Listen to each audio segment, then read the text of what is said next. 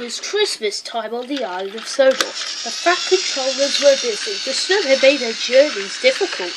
They had to work hard to deliver passengers and goods to their destinations on time. This made the engines feel very reliable. Elizabeth pulled into the fitter's yards with Thomas's snowplow. "I don't need that silly old thing," huffed Thomas. "Stop for nonsense," steamed Elizabeth. "You can't be a reliable engine if you can't get through the snow." That made Thomas cross. "You know I'm reliable," he said. "I don't like my snowplow."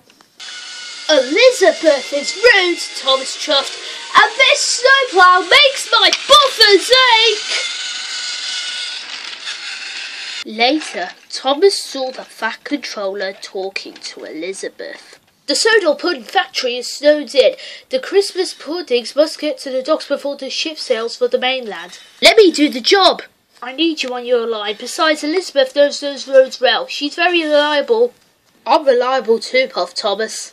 "Apparently not reliable enough," Elizabeth chuffed. Now Thomas was crosser still. The snow was heavy, but Thomas arrived at every station right on time. Elizabeth was struggling to stay on the road. Her wheels did not like the slippery ice at all. When Thomas arrived at the docks to pick up Terence, he was surprised that Elizabeth had not returned.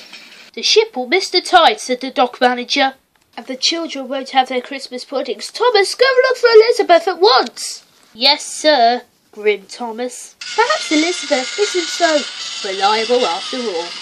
At the pudding factory, Elizabeth was piled high with crates of Christmas puddings.